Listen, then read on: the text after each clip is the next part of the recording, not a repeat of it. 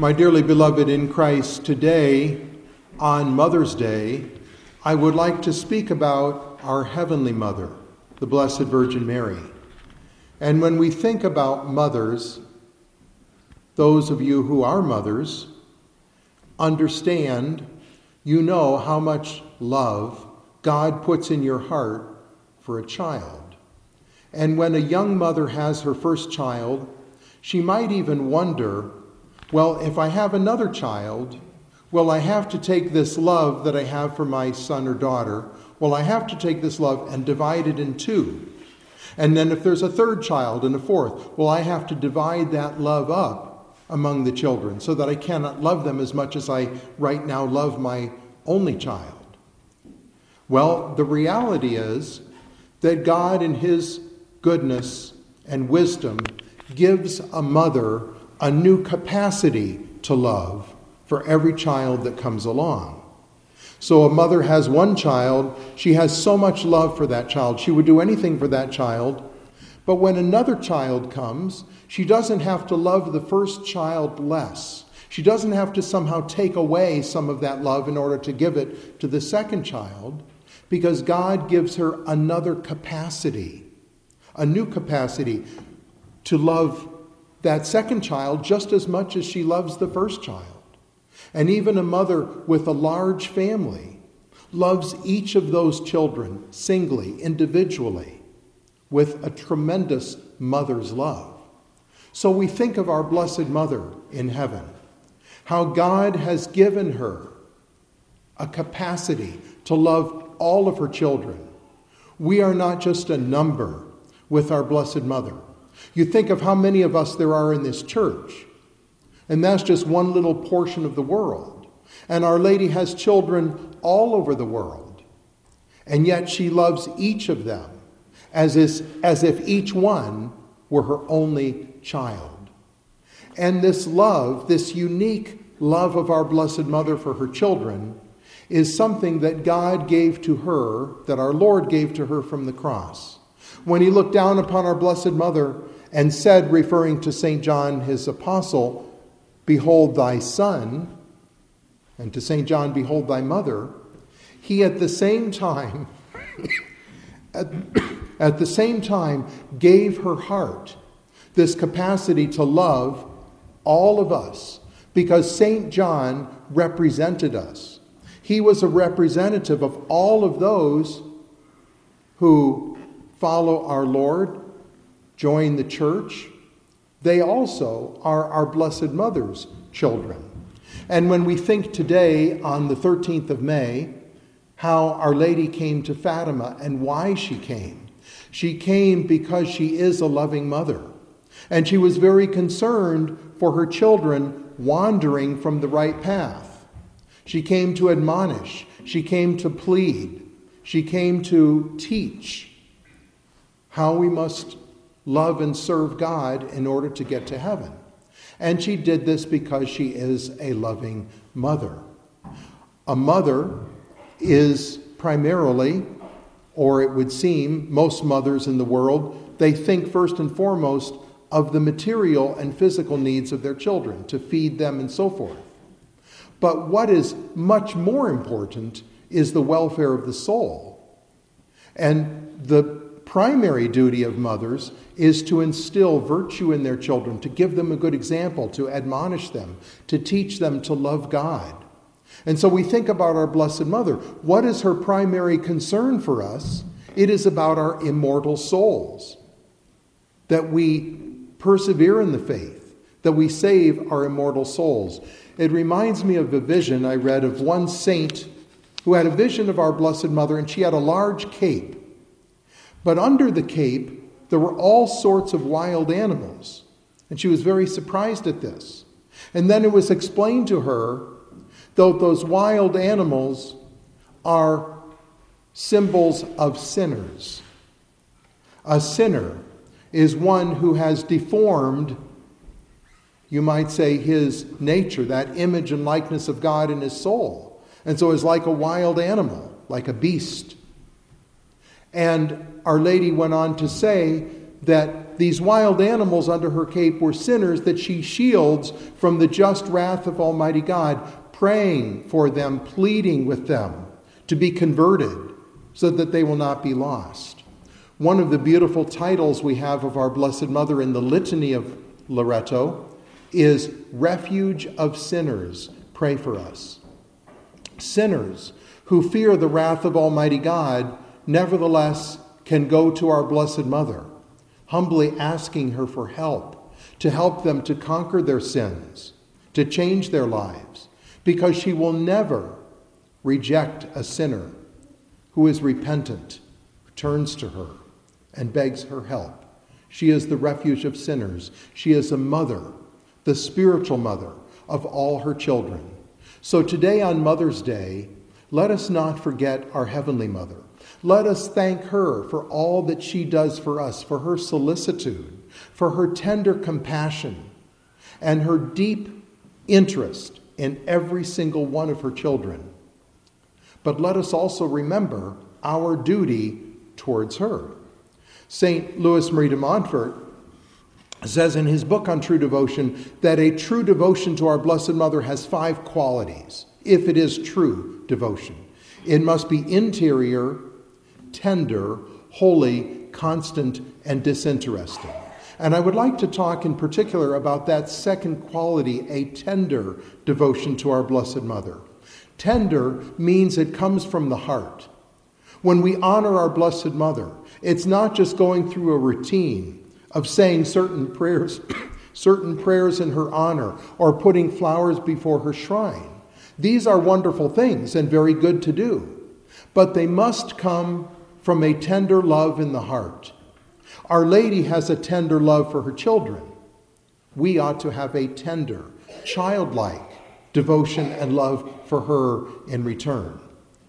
So let us remember during this month of May, as we honor our Blessed Mother, to have a love and a devotion that comes from the heart, to pray to our Lord to give us that kind of a devotion to his mother. And remember also that one of the best things we can do to honor Our Lady is to imitate her wonderful virtues. St. Louis Marie de Montfort lists what he calls the 10 principal virtues of Our Lady, and we can reflect upon them and pray for the grace to imitate those virtues. Several that I would point out in particular, first and foremost, her conformity to the will of God, her love of God, and her desire to always do the holy will of God. As Our Lady said at the Annunciation to the angel, "May it be done to me according to thy word." In other words, may God's will be done in my life. She only wanted to do the will of God, and we also should seek to fulfill God's will. Our Blessed Mother also lived a life of continual prayer. Constantly, her heart was lifted up to God, was united to God. She was filled with charity towards her neighbor, love of God and love of neighbor. She was utterly sinless and pure, and our Blessed Mother has especially a great love for the virtue of purity. We can think about her modesty, her modest reserve, and what a beautiful virtue Our Lady gives us the example of. Women in particular should be sure to observe the Mary-like standards of modesty, to imitate that virtue of our Blessed Mother, and so on down the list. Remember, again, our devotion to her is really meaningless if we don't strive to imitate her, to become like her, to become pleasing to her, that we might be pleasing to her divine Son. So reflect today on Mother's Day on that, the devotion to our Heavenly Mother, the tender love that we should have for her, and the effort we should make to imitate her virtues. Just recently, I finished reading a book about an American religious. She's canonized in the modern church, but no doubt a very saintly person, Elizabeth Ann Seton. And I'd like to tell you a little bit about her life because I found it so inspiring. Elizabeth Ann Bailey was her maiden name. She was born in New York City in 1774, 1 year before the Revolutionary War. She was an Anglican, as was all her family. Her father was a physician and a very charitable man, taking care of the sick. Her mother died when she was only 2 or 3 years old, leaving her and her sister without a mother. Well, her father remarried, but she never had the same connection with her stepmother. But her stepmother did have this good quality of concern for the less fortunate people in the city. She was very charitable. And Elizabeth would go with her stepmother around to give food, etc., to those in need. And she always, throughout her life, had that concern for the poor. She was one of the founding members of a society to help the widows and orphans.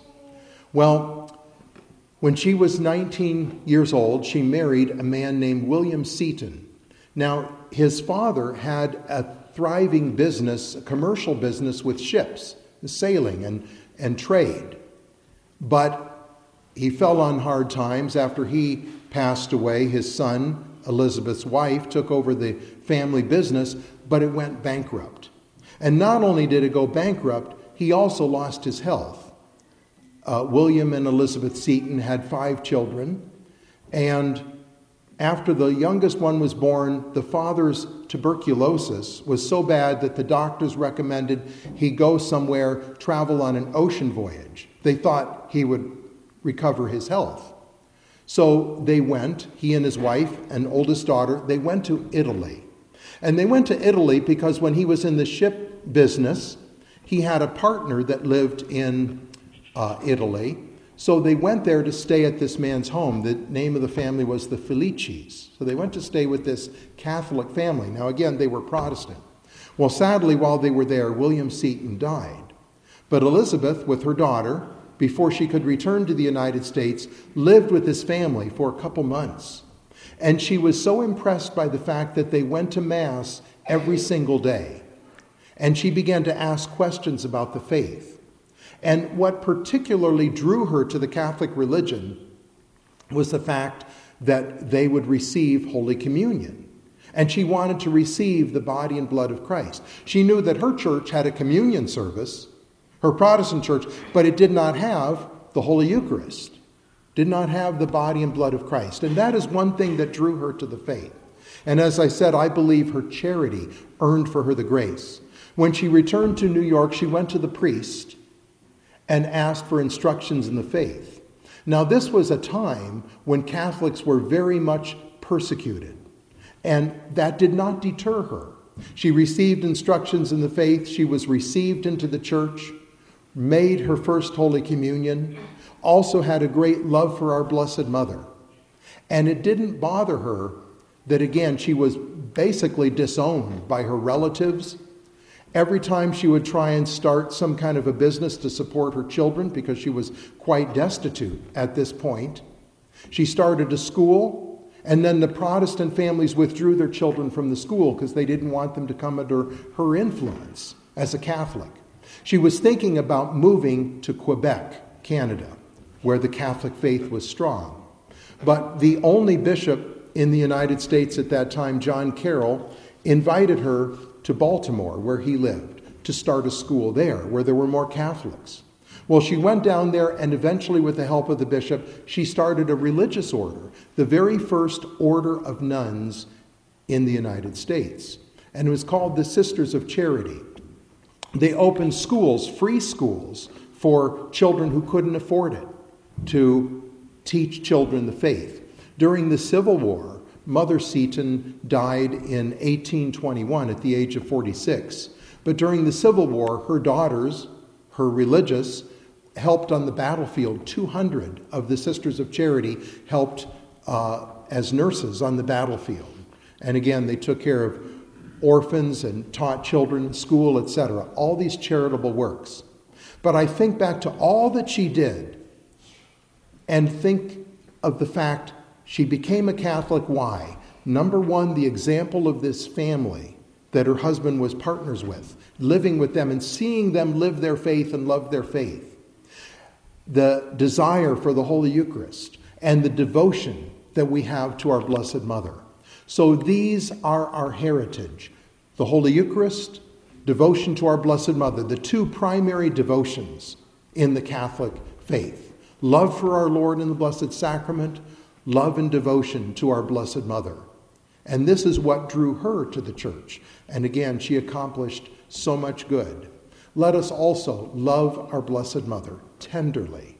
Let us love our divine Lord, and let us appreciate what we have in the faith. We didn't have to go through, most likely, I doubt anyone here, had to go through all the obstacles and the persecution and being disowned that she endured to become a Catholic. But may we appreciate as much as she did the privilege, the blessing of the true faith and all that we have in the Catholic religion. Our Lord, and also in a special way, our Blessed Mother, our own spiritual mother. May we love her tenderly in return. In the name of the Father, and of the Son, and of the Holy Ghost. Amen.